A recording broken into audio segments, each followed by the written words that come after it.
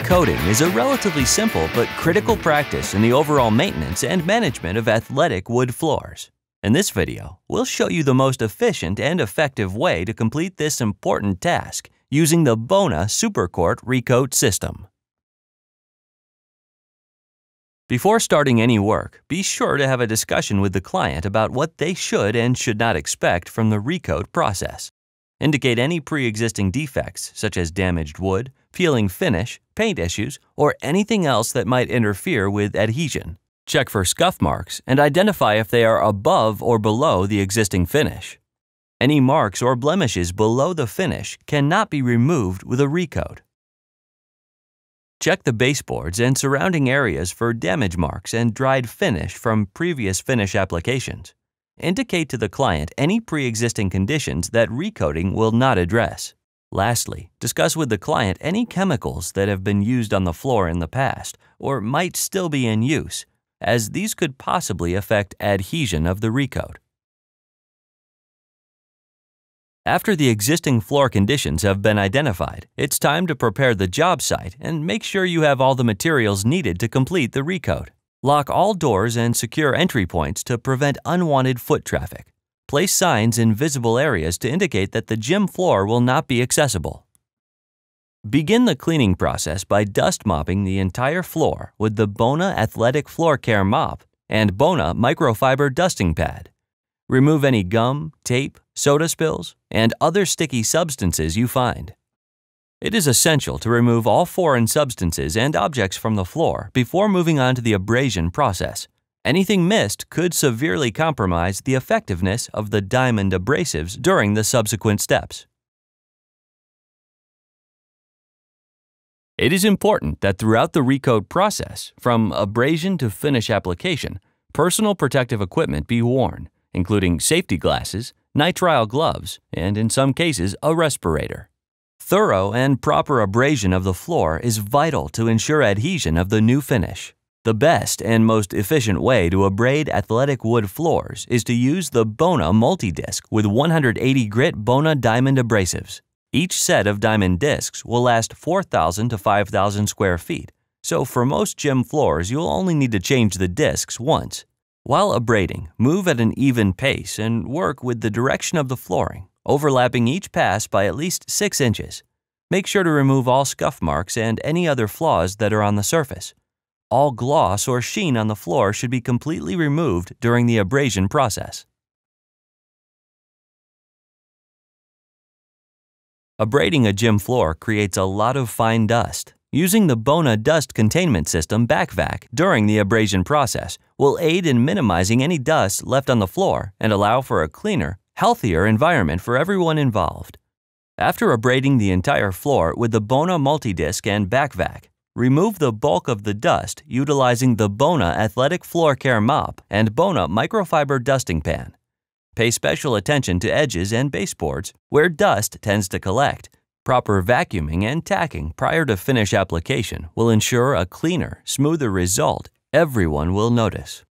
Following dry dusting, clean the entire floor with Bona SuperCourt Hardwood Cleaner and the Bona SuperCourt Mop and Microfiber Cleaning Pad to remove any remaining dust and debris. To properly wet tack the gym floor, start by completely wetting the Bona Microfiber Cleaning Pad. To do this, submerge the pad in a bucket of Bona SuperCourt Hardwood Cleaner. Wring out any excess cleaner back into the bucket.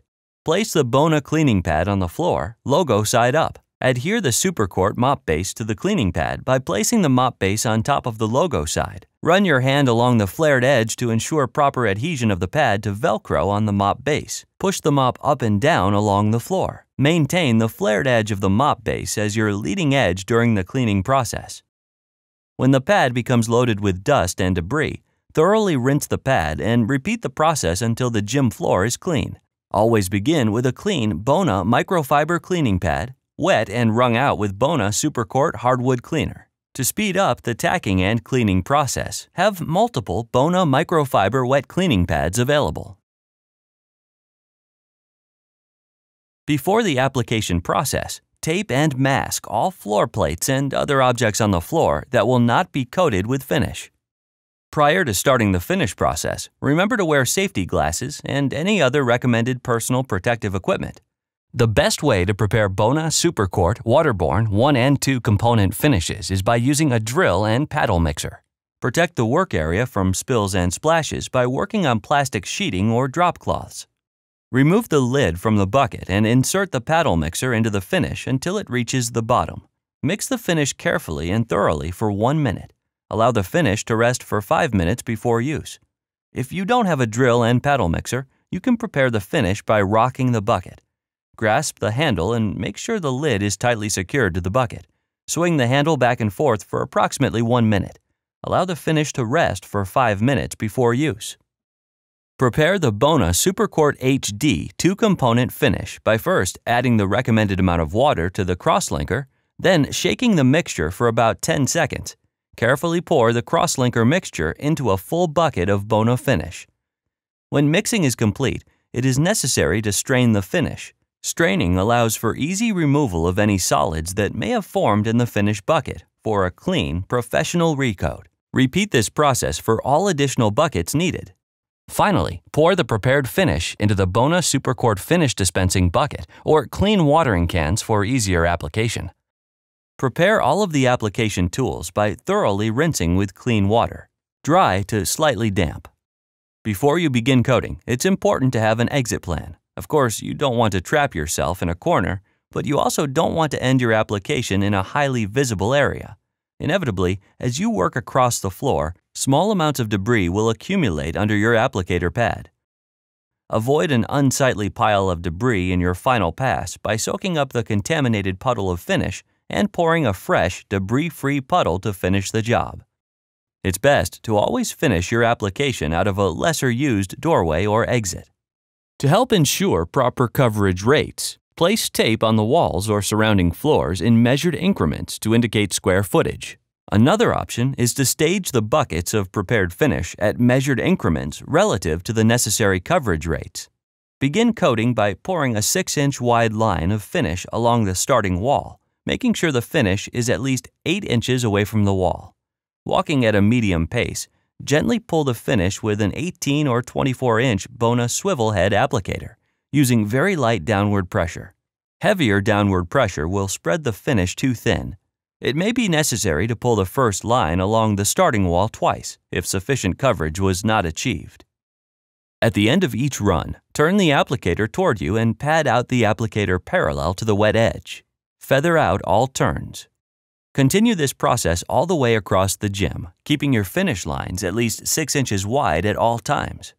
When you finally reach your exit point, soak up extra puddles of finish with clean rags. If necessary, pour a fresh puddle of finish and complete the application, smoothing out the finish as necessary. Allow the first coat of SuperCourt Waterborne Finish to dry for 2 to 3 hours before applying a second coat. Remember, high humidity and cooler temperatures will extend the dry time, while high temperatures, increased airflow, and lower humidity will decrease dry times. If for any reason the first coat is left to dry for more than 48 hours, you must abrade the floor prior to applying the second coat to ensure proper adhesion. To apply the second coat and any additional coats needed, follow the same process as that of the first coat, working with the direction of the flooring, overlapping each pass by at least 6 inches and allowing sufficient dry time. Allow the final coat of SuperCourt Waterborne Finish a minimum of 24 hours cure time before resuming use of the floor. Thoroughly wash all application tools with water and place them in airtight containers for storage. That wraps it up for the basic recoat process of athletic wood floors using Bona SuperCourt Waterborne Finish. Remember that Bona representatives are available for any questions or concerns you may have. Thanks for choosing the Bona SuperCourt system, the best, most comprehensive solution for athletic wood floors.